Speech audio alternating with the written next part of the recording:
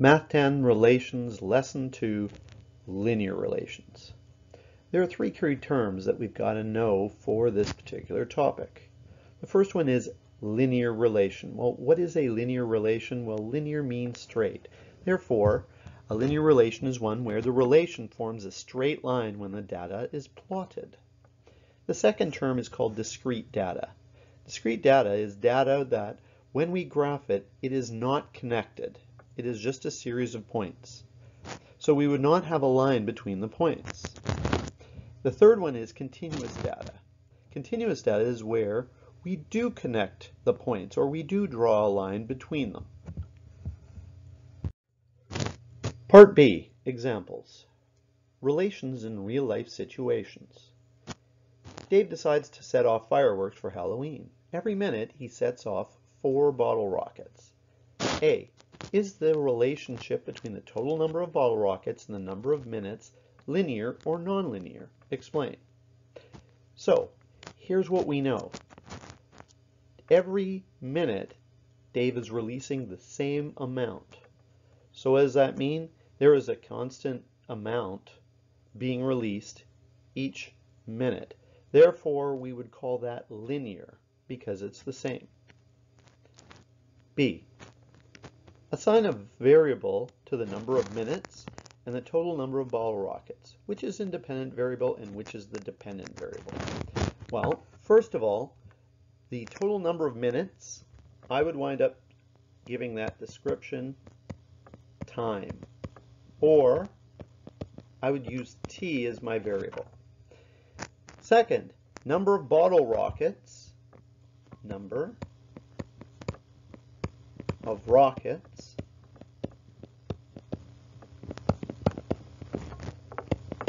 I would use n.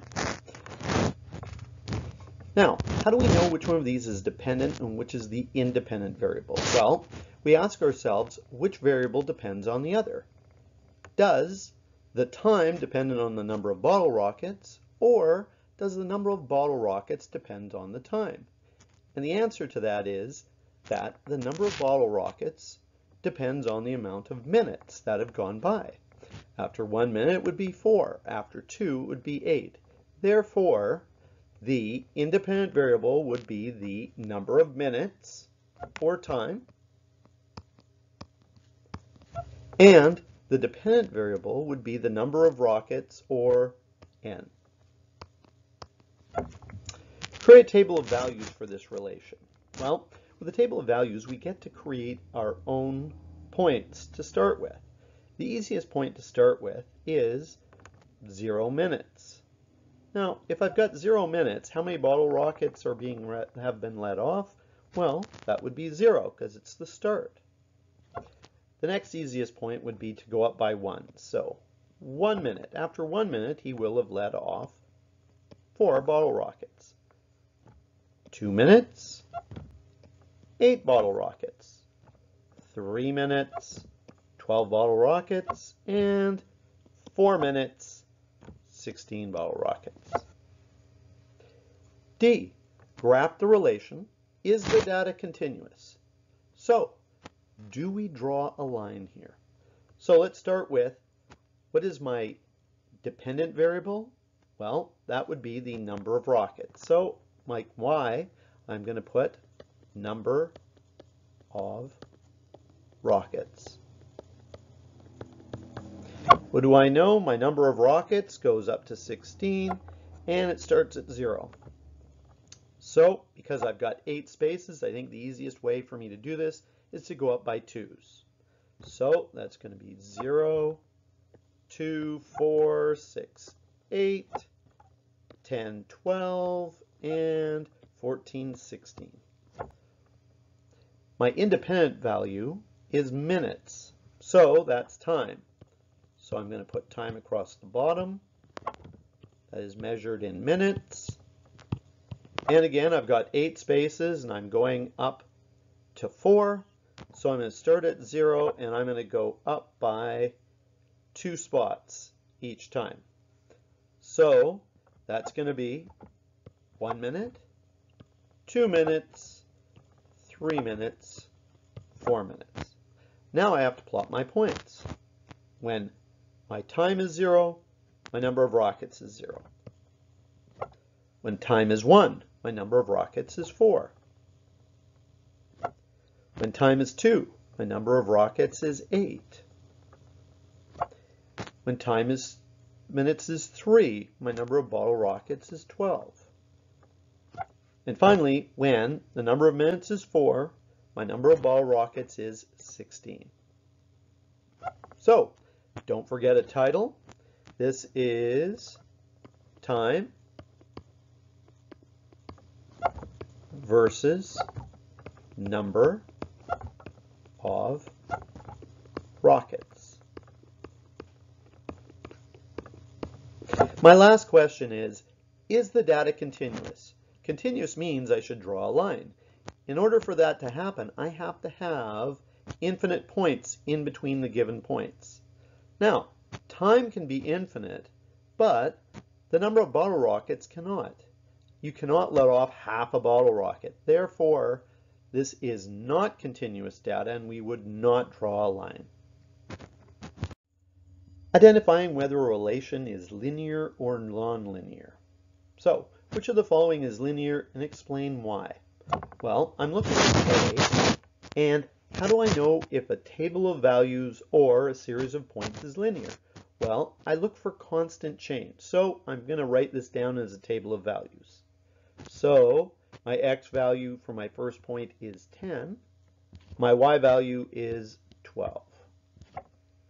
For my second point, I have 15 and 4.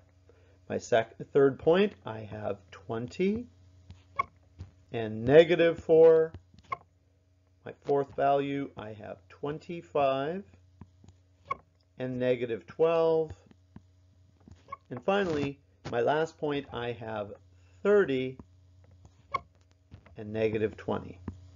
Now, I look for constant change, which means going from one point to the next, my x values go up by the same amount, my y values change by the same amount. So, to go from 10 to 15, I'm going to go up by 5. 15 to 20, an increase of 5. 20 to 25, an increase of 5. And finally, 25 to 30, an increase of 5. So, that's constant, but it's got to be constant for both. So, to go from 12 to 4, I'm going down 8. To go from 4 to -4, again, I'm going down 8. To go from -4 to -12, I'm going down 8. And finally, to go from -12 to -20, again, I go down 8. Therefore, what do I know? This must be linear because we have constant change in both variables. B, what happens if I'm given a graph? Well, this is usually the most obvious of all of them. Why? Because a linear relation is one that forms a straight line. Since this line is not straight, I know it's not linear. Finally, C, when I'm given an equation, how do I know whether it's linear? Well, I look at the degree of the equation. Or, in other words, I look at the exponents on the variables. If the exponent on each variable is 1, then I know it's linear. If the exponent on the variable is anything but 1, then I know it is not linear. Therefore, since the exponent on both y and x is 1, I know that this represents a linear relation. Example number 3. There is a linear relationship between the number of dogs in a kennel and the number of paws that need to be cleaned. Which of the following represents the model for this relation? Explain. Well, first of all, what do we know about the relationship between the number of paws and the number of dogs?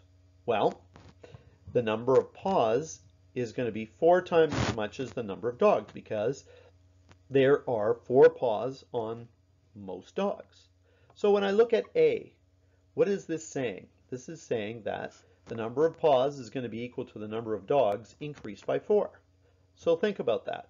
That means if I have 1 dog, 1 plus 4 is 5. So there would be 5 paws. Again, this is definitely not representing this situation. I'm looking at B. What does this represent? It means that the number of dogs divided by 4 will give me the number of paws. Well, let's think about that again. If I have 1 dog, that means I have 1/4 paws. Again, this is definitely not correct. C. I'm noticing that this is a table of values where I have the number of dogs and the number of paws listed. Apparently here I have 2 dogs that have 6 paws. So what does that mean? That means each dog has 3 paws. Since we know dogs have 4 paws, I know that this has to be wrong as well. Finally, I'm looking at D. And what do I notice? When I have 0 dogs, I have 0 paws. Yep, that makes sense. When I have 3 dogs, I have 12 paws. Well, since each dog has 4 paws, 3 times 4 is 12. 6 times 4 is 24. 9 times 4 is 36. Therefore, all of the values match the situation. Therefore, this must be the correct answer.